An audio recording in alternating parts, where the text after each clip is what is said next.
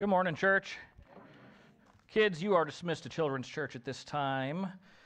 Everybody else, please go to Genesis 14 again. We're going to be closing out the chapter. Before we get into it today, though, I have to admit something to you.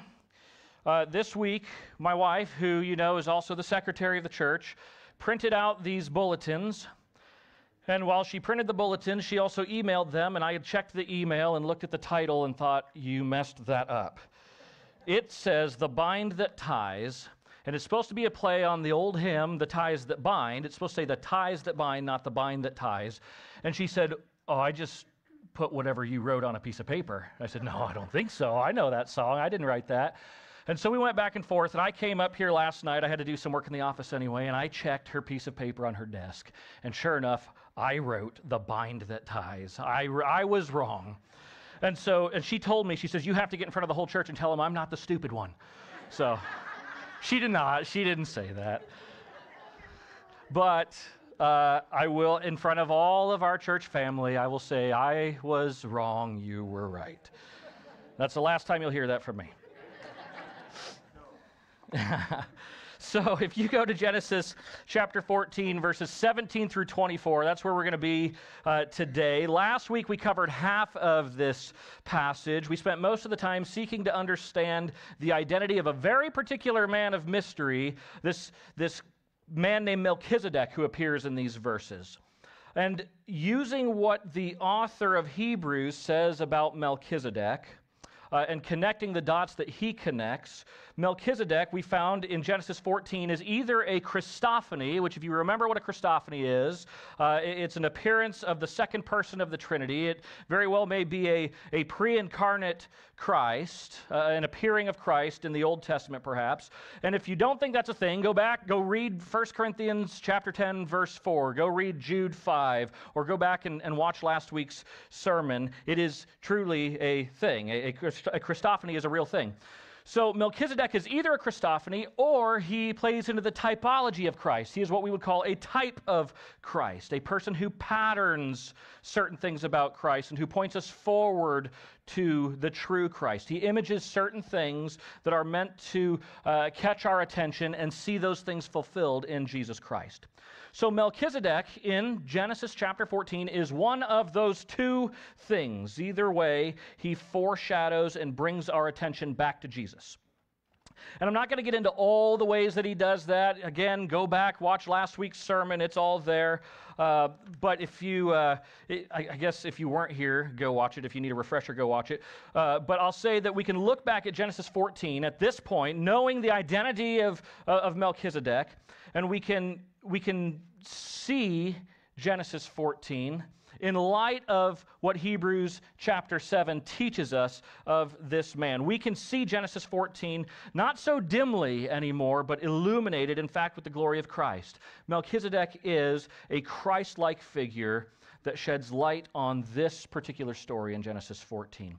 So as we revisit this passage today, we should be able to see what's happening just a little bit more clearly and maybe even understand how we can apply a certain example from Abram to our own lives and to our church. So let's go ahead, let's read through the text here together, starting in verse 17, and we'll go all the way through 24, and then we'll dig into it.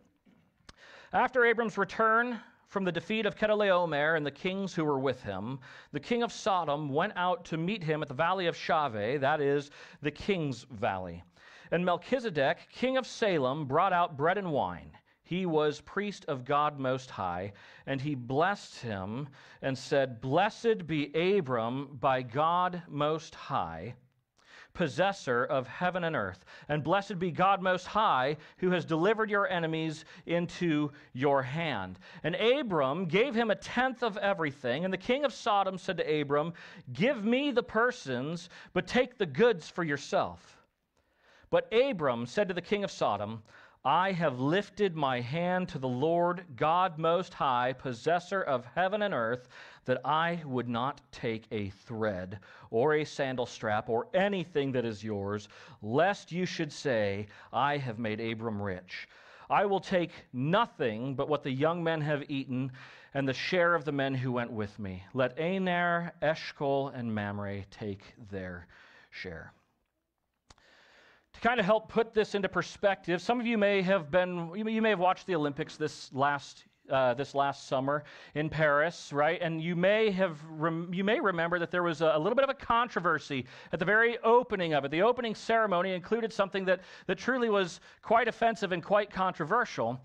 They had certain members of the LGBT community that dressed in a certain way and posed in a certain way that was to sort of mimic and mock the Last Supper. And to Christians, that ought to be offensive. A lot of people did not care for that, and rightfully so. And there were a lot of companies who said, ooh, that's not a very good image. But there was one company in particular called C Spire. They are a tech firm here in the United States that had already sponsored the Olympics. They had already paid for millions of dollars worth of ad space. And this event took place, and they said, pull all of our ads. We don't want to be associated with this whatsoever. We don't want to be associated with the Olympics at all this year now. It's just, basically they said, we cannot support that. We cannot support that. And at the heart of this passage, I think, is a very, very similar thing. We have a man who says, I cannot support that, basically. And the reason I wanted to cover this passage again, and not just leave it with last week, just understanding the identity of Melchizedek, I wanted to cover this again because Abram's actions in this passage are hugely informative to what faithful believers ought to be allowing and avoiding in their lives. What we should say, I can support that too, and what we should say, I cannot support that too. And this passage shows us that at times, Abram was in fact a man of conviction, and that conviction was a development of his growing faith. He was maturing in his faith. And so here's the big idea that I want us to look at this morning. Our stewardship, let me put it this way, our stewardship communicates what we bind ourselves to. Our stewardship, what we do with our time, what we do with our talents, what we do with our tithes, with our money, sometimes will show the depth of our conviction. What we support, who we support, and how we support them speaks volumes. And that also goes for what we choose not to support, the things that we avoid. And so we're going to look at today's passage in those terms, in terms of stewardship and conviction, because I believe that Abram shows us a very godly example to be followed here. So first, we need to set this up. We need to frame the passage correctly. We need to see the conflict that this passage introduces to us. And we see it verses 17 through 21, but the main introduction of it is these first two verses, 17 and 18. After Abram gets back from this big battle where he defeats the kings of the east, the text says the king of Sodom went out to meet him at the valley of Shaveh, that is the king's valley, and Melchizedek, king of Salem, brought out bread and wine. He was priest of God Most High. So those two verses appear to be completely harmless, right? I mean, there's nothing here that seems to be indicative of any type of conflict that's taking place. In fact, Abram just got done with conflict, didn't he? He went off to war over Lot's life, over his soul. He defeated these four kings from the east, Kedorlaomer and his buddies. Abram beat the superpowers of that region, of that day. The conflict, as far as we're concerned, should be over. And here he is at this point, returning with all of the possessions and all of the people that were taken captive before from Sodom, that he has now freed from Kedorlaomer. And he gets to the valley of Shaveh, which is it's right next to what is modern day Jerusalem. It would have been back then, at this time of history, it would have been Salem. And it's here that we see this very important meeting between Abram and two kings. And if you would, I'd like for you to pay very particular attention with me to who these kings are, because it is the identity of these kings that provides for us the basis of the conflict that we find within the text. Now, we already know who Melchizedek is. We spent 40 minutes on Melchizedek last week. We studied him pretty in depth. Melchizedek is king of Salem, which means, according to the author of Hebrews, it means king of peace. Salem means peace.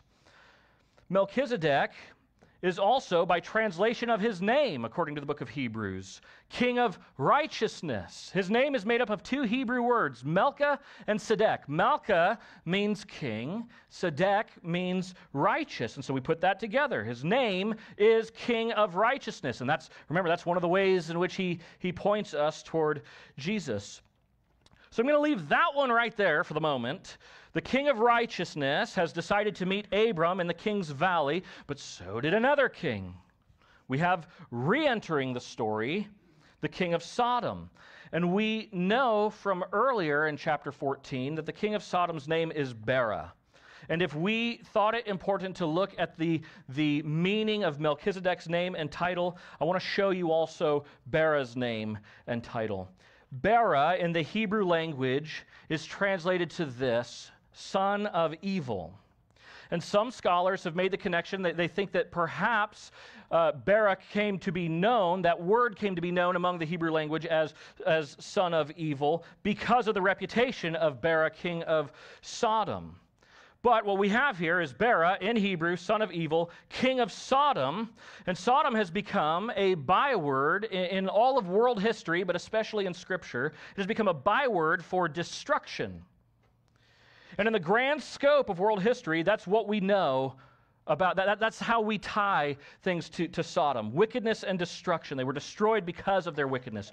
The word itself, Sodom, means burning, which can be synonymous with destruction, which makes Bera's title King of Destruction. Son of evil, King of Destruction. And I'm just asking, right, are you tracking with me? Do you know where I'm going with this right now? Like, I don't know that I have to belabor this particular point anymore, because what we have now, two kings who have met Abram, are meeting Abram in the King's Valley, Melchizedek, king of righteousness, king of peace, and Bera, son of evil, king of destruction. These men and their cities and their kingdoms and their titles and their reputations are polar opposites. They couldn't be more opposed to one another. Right? That's what we should see by way of their name, by way of their title, and probably by way of their reputation. And this helps frame the rest of the text for us. I mentioned this a few weeks ago. I think I mentioned this a few weeks ago, that so far, so much of what we have seen in the book of Genesis has been written in contrasting language. I mean, we could go back just to a few weeks ago where we see that Abram he's camped out between two cities, Bethel to the west, Ai to the east. And we looked at the meaning of those names. Bethel is the house of God. Ai is a heap of ruins. And we know that there is some type of decision, some type of crossroads for him to navigate in that. Basically, his physical location was indicative, I think, of his spiritual location, a spiritual crossroads. The theme of contrasts seems to set up the idea of crossroads in Scripture. And going the way of the godly, he could go, to the west. Going the way of the wicked, he could go to the east. And I would argue this morning that our text today sets this up once again for Abram. We've got another crossroads for him, something else for him to navigate. He is meeting with two kings of opposing lives who stand for opposing things and who represent opposing lifestyles. And so what I think we are meant to anticipate from this is that Abram is going to have a decision that he's going to have to make here in this text. If there's all this contrasting language, we should know that there's going to be a decision that he has to make. The contrasting language anticipates a crossroad for Abram to navigate. Two kings stand before him. One that represents righteousness, one that represents wickedness, evil, and destruction. And I think we are to see this text through that particular framework. And I think that these kings make themselves known. I think they identify themselves quite well by way of their words and by way of their attitudes. Look at the first words that come out of these kings' mouths. When we get to verse 19, Melchizedek speaks first. And he said, "Blessed be Abram by God Most High, possessor of heaven and earth, and blessed be God Most High, who has delivered your enemies into your hand." And so right off the bat, we see that Melchizedek reveals himself here to be a man of God. This is the first time that we see God referred to in Scripture as God Most High. El Elyon is the translation. And in a land, if you think about this, in a land that is filled with people who worship all types of gods, pagan gods, Melchizedek places his God at the very top of them all. He says, Most High God. This God is supreme. I worship the Most High God. And Melchizedek offers a blessing from God Most High to Abram, and he offers praise to God Most High. Melchizedek starts the conversation off in that way. He blessed Abram, he praised God. And this is so important for us to take note of here, because the only words that we see from Melchizedek are riddled with God-honoring language. He shows himself to be a man of God. He, as far as we're concerned, lives up to his name. And by contrast, since that's the way that we're looking at this passage is through a contrasting framework, look at how Bera, king of Sodom, enters the conversation. He says, give me the persons, but take the goods for yourself. And that's it. Those are the only recorded words that we have from the king of Sodom in this story. Where Melchizedek offered Abram blessing and offered praise to God, we see God being honored from that king. Bera demanded a portion, and we see him honoring only himself in the text. He says, give me the people, you take the goods for yourself. And literally, out of the Hebrew, the way that this translates is, give me the souls, you take the substance. Give me the souls, you take the substance. And scholars are split right down the middle on this one. Some say that the old rules of engagement included giving any recovered people back to their original king. And so they claim that Bera would have been well within his rights here to demand his people back. The same scholars would say that it's very gracious of Bera to offer Abram all of his possessions, especially after seeing that Abram was willing to give a tenth of them over to another king. But I would argue against that. I'd say Abram is not Bera's ally whatsoever. He's not his ally, and Abram has no responsibility to Bera whatsoever. Abram came by the spoils of war honestly. Abram could, if he so chooses, keep everything and everyone that he has freed from captivity from Kedorlaomer. And think about this. What is Bera going to do about it? What is he going to do about it? Abram defeated the kings of the east. Bera ran cowardly from the kings of the east. So what is Bera going to do against Abram? And really, no matter how you look at this, whether Bera actually had a right to demand the return of his people or not, and I say not, his words, I think, show us his highest priority. Give me. Give me. And there's the evidential difference between these two kings that stand before Abram. One offers blessing to Abram, he offers praise to God. The other is more concerned with himself. And so these verses have set up for us this conflict. Good and evil have met Abram in the king's valley. They have made themselves known by way of their words and their attitudes. One has come to be in fellowship with Abram, to bless him, to praise God, while the other has come only, I would say, for his own self-interest and to collect what he believes is owed to him. And there will be an inevitable choice for Abram to make here. Not just seen in what he's going to do with the spoils of war, but also, I think, more importantly, who he's going to align himself with here and how he's going to do it. So we need to see how Abram navigates this conflict and see his thought process here. After Melchizedek blessed Abram, let's look at the response here. After he blessed Abram and he praised God, verse 20 says that Abram gave Melchizedek a tenth of everything.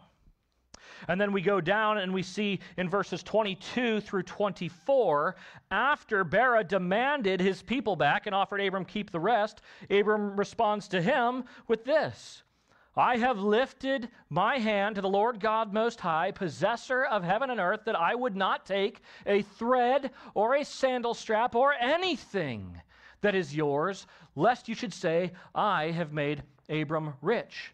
I will take nothing but what the young men have eaten, and the share of the men who went with me. Let Aner, Eshcol, and Mamre take their share.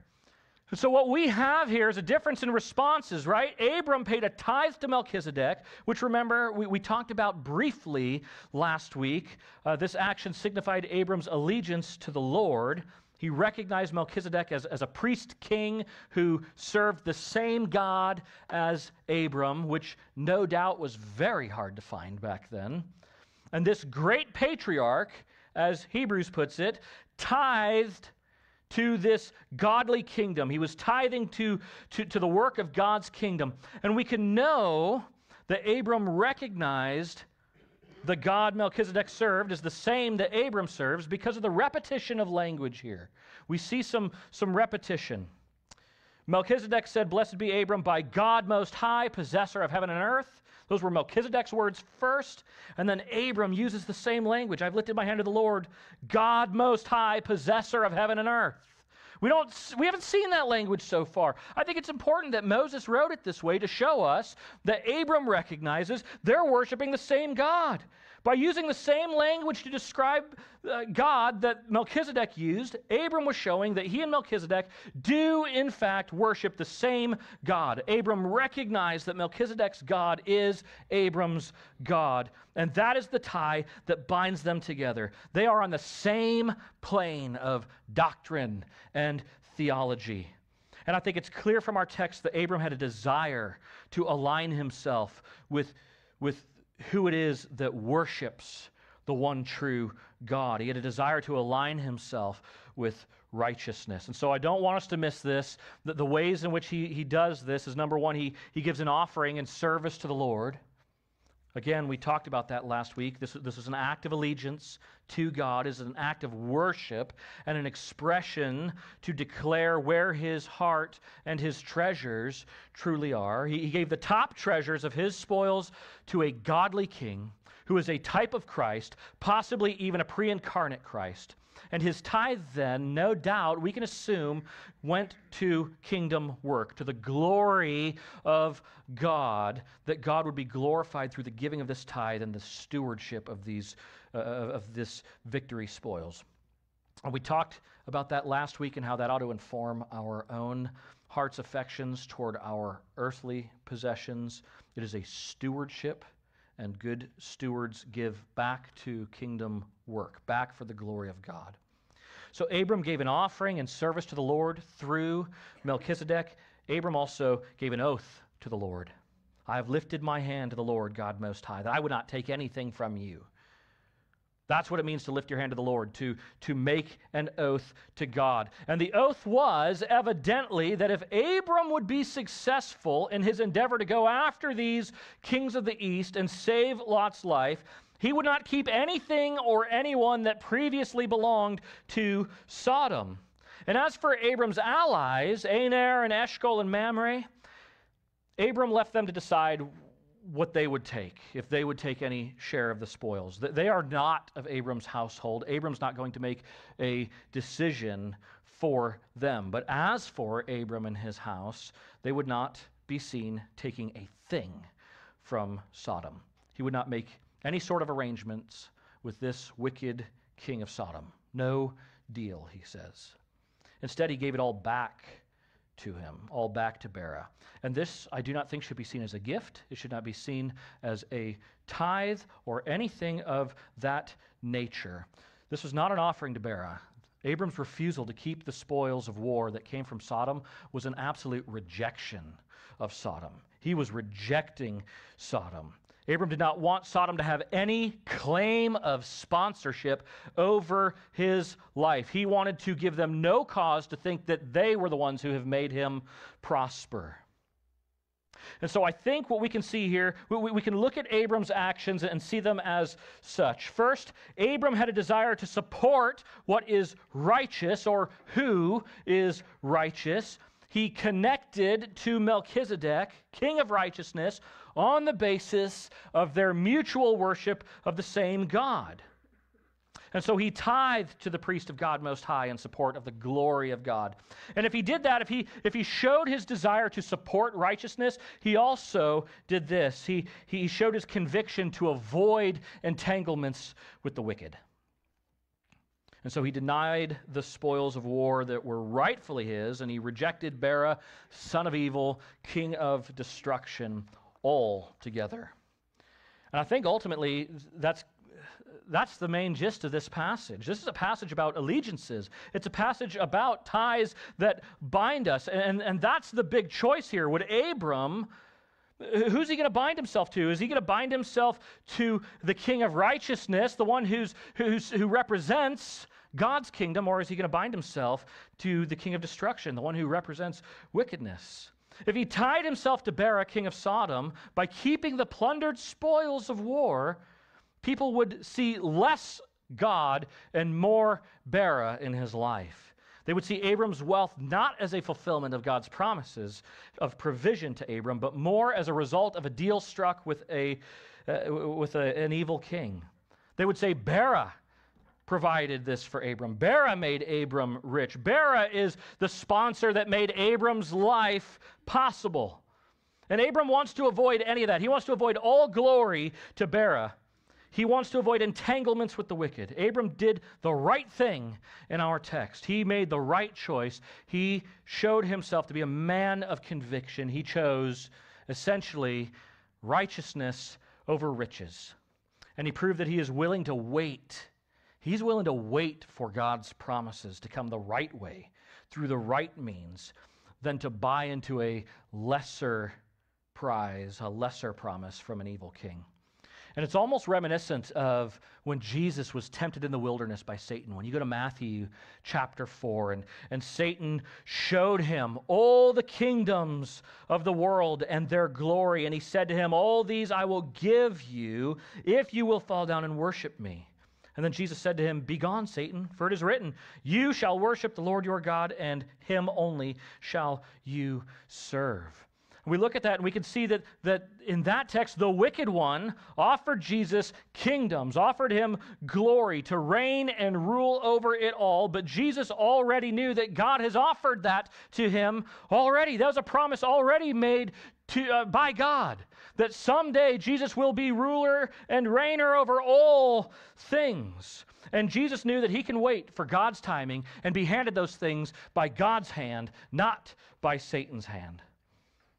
In the same way, I think Abram already knew the promises that God had made to him are in God's hands and will come by God's timing, in God's way, and he will not accept a lesser prize from a wicked man. And I think this story of Abram's faith, I think this is a story of Abram's faith and his conviction and his allegiance and stewardship. I'll say, may it be a very good lesson for us, a lesson of ties that bind us, a lesson of conviction and a lesson of stewardship. Godly conviction, church, is being able to discern between what is good and what is not good, and having both the wisdom and the integrity to act in accordance with what is good. And church, I think that we need to apply this on multiple levels of our lives. We must both be people individually and a people corporately as a church of godly conviction. And I'm talking very specifically in terms of what we see in our text this morning. Conviction of ties, conviction of association, conviction over what or who we allow ourselves to be tied to and how we allow ourselves to be tied or associated with them. I think it's very important because I think it affects our witness. I think it affects our credibility as lovers of righteousness. I think it affects our stewardship. I think it affects our faith. And I'm going to give you a couple examples here, and then I'm going to give you a challenge to consider things for your own life. But as far as the church goes, ways to apply this to the church, corporate conviction, we must be good stewards of our doctrine and our dollars. We'll put it that way. I like alliteration. Doctrine and dollars. Abram's example relates to both the tithes that we give and the God that we worship. He tied himself to Melchizedek on the basis that they worship the same God, and the physical means of that tie came in the form of a tithe. And that shows that Abram concerned himself with a stewardship of both doctrine and dollars, and so shall we. And in both cases, I think it's about guarding what comes in and what goes out. And as far as dollars are concerned, we want every bit of our finances as a church to be intentionally used for kingdom work. That's why when we work on our budget every year before the annual meeting, we go through a reminder that our budget communicates our values in ministry. It communicates what it is that we're binding ourselves to, and we want every penny to be glorifying to the Lord. And because of that, we vet different ministry opportunities. We vet our music because some of our money gets portioned out to certain songwriters and certain churches who produce the music that we use for our worship services. We vet our missionaries, which I think is an incredibly important thing. I used to work for a church that did not vet their missionaries well. And I remember we supported one missionary at that church who worked about 45 minutes away. He was on a college campus.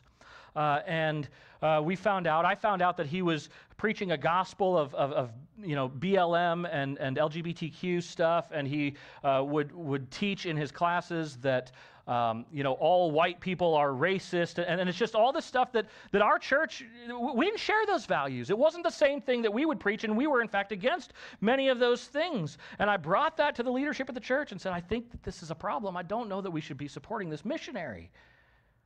And the leadership of the church said, well, his family all goes to this church and they give a lot of money, so we're just not going to do anything about that. And at that point, it's, okay, well, I'm going to go then. I'm out. And I landed here, right? That's my story, how I came here. But anything that our money goes toward, or even where our money comes from, we need to pay attention to. I say that even where our money comes from. Let's just say we will not knowingly accept any ill-gotten gains. Lane, we have about $242,000 left on our mortgage, right? He sent that out this last week. $242,000 left on our mortgage for the back part, the addition of our building here. And Lane says that his big dream is that would be taken care of before he kicks the bucket. His words, not mine, right? His words, not mine.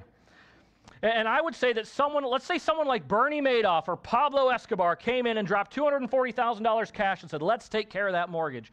We would say, no, we won't accept that. We can't accept your money.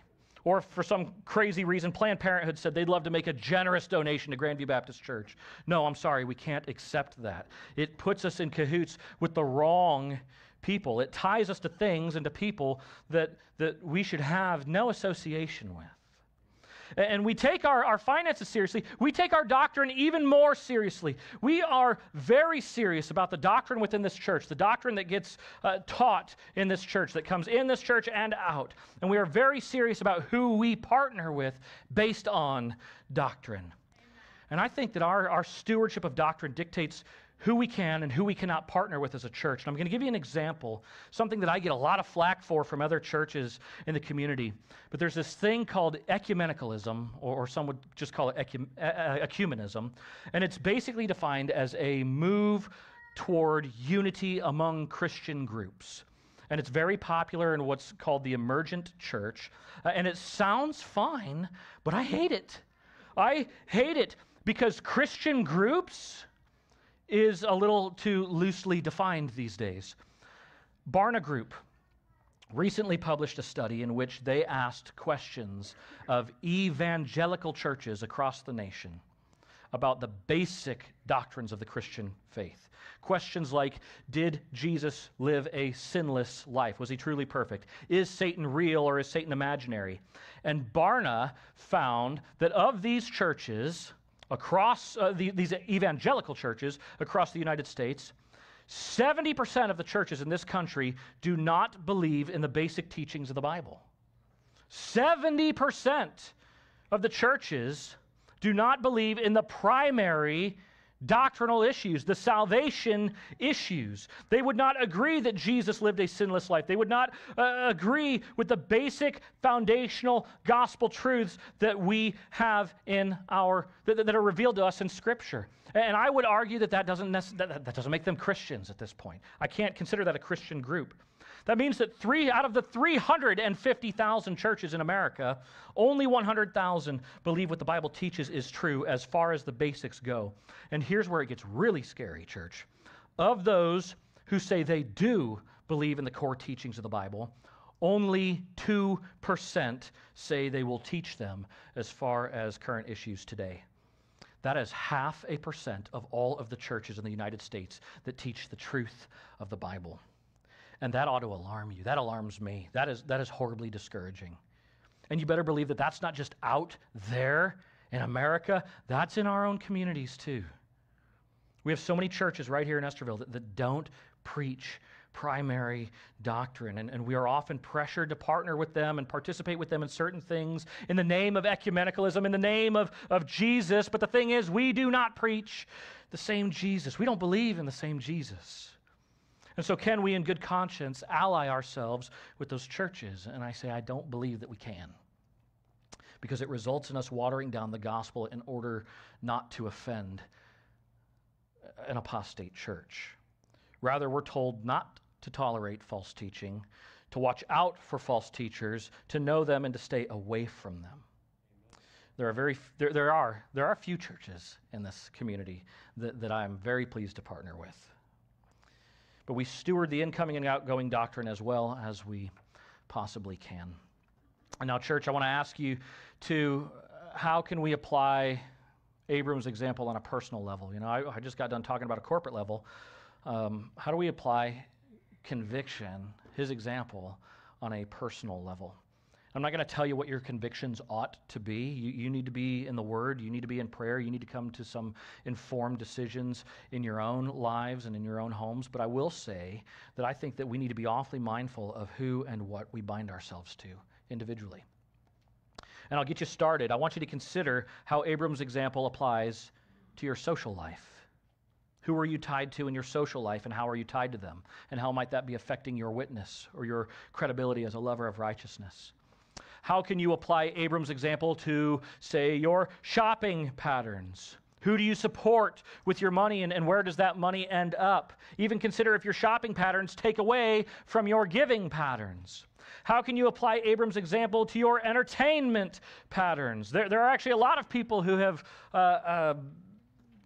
been applying this one, whether they're Christians or not. You know, we have, Disney has come out with some woke stuff, and Disney Plus has lost an enormous amount of subscribers because of that. They say, I can't support that. The CEO of Netflix has come out in support of a particular presidential candidate, and people said, I'm not going to support that. They pull their subscriptions. And speaking of that, how do you apply Abram's example to your voting patterns? Oh, I don't want to talk about politics behind the pulpit, but we're going to now. I don't even think it's a matter of the person that you are voting for, to be honest. I don't think it's a matter of the person you're voting for. I am not convinced that I have to like the person that gets my vote. I think I have a Christian responsibility to consider their platform and to consider their policies and consider the end result. I have a Christian responsibility to consider the result of my vote and how I use my vote, how I steward my vote to further God's kingdom and to show love to my neighbor. So which platform and whose policies are most likely to result in what is good? Which platform and whose policies are most likely to align with the biblical purpose of government? The biblical purpose of government is to be an extension of God's wrath to the wrongdoer and to reward those who are good and to protect innocent life. So which platform and whose policies most align with what is godly and righteous? And as a Christian, as a follower of Jesus Christ, which platform am I able to slap my name on in support for? And it's scary right now. We're 2 weeks away. Right? I think we're about 2 weeks away from a very big and very important election, and it would be irresponsible of us as individuals who are able to vote to go into this election without considering who it is that would promote godliness, who it is whose end result of their platform and their policies would be more God-honoring. And I cannot tell you how to vote. I cannot tell you where to shop. I cannot tell you what subscriptions to get rid of. But I can and I will encourage you to consider who and what you tie your name and your finances to as a follower of Jesus Christ. I want you this morning to think of yourself almost as a NASCAR driver, right? They wear those jumpsuits that have their sponsors patched all over them, and these sponsorships are an endorsement, both of the company, the company's endorsing the driver and also the driver endorsing these companies. And I want you to think about your endorsements. Think about your sponsorships, your stewardship. And if you were forced to wear your endorsements and your sponsorships on your clothes for everyone to see, what is it that we're going to see? What is it that we're going to see? Would you be proud of those things? Would they reflect a life that values righteousness? Would they reflect a good stewardship of your convictions and your dollars and your doctrine? I think Abram's example to us in the text this morning, we can apply to 1,000 different things in our lives. And I think it's up to us, to each of us, to practice wisdom and to practice discernment and to develop our convictions under the authority of God's word and practice loving and endorsing what and who stands for righteousness and cutting ties with any entanglements of wickedness. Amen, church? Let's pray. Heavenly Father, we thank you for the opportunity to gather together as a family of believers to worship you this morning. And we thank you for what binds our hearts together this morning, our love and our affection for you and our salvation in Jesus Christ. And Lord, may we seek to follow you with the entirety of our lives. As we wrap up our time together this morning, I want to give special thanks for your word. Lord, this passage this morning is flowing from a bittersweet example. Bitter because it may cause us difficulty in pursuing a more godly stewardship of our time and our talents and our doctrine and our money. It may cause us to see that we need to cut some certain things out of our lives or certain people, even out of our inner circle of our affections. But also sweet, Lord, because we know that we glorify you in following through with truly godly convictions. And Lord, there is no greater purpose for our lives than to glorify you. Give the strength and boldness to be people and a people committed wholly to you, lovers of righteousness and avoiders of wickedness. And Father, may you see our lives and be pleased. It is in your name we pray. Amen.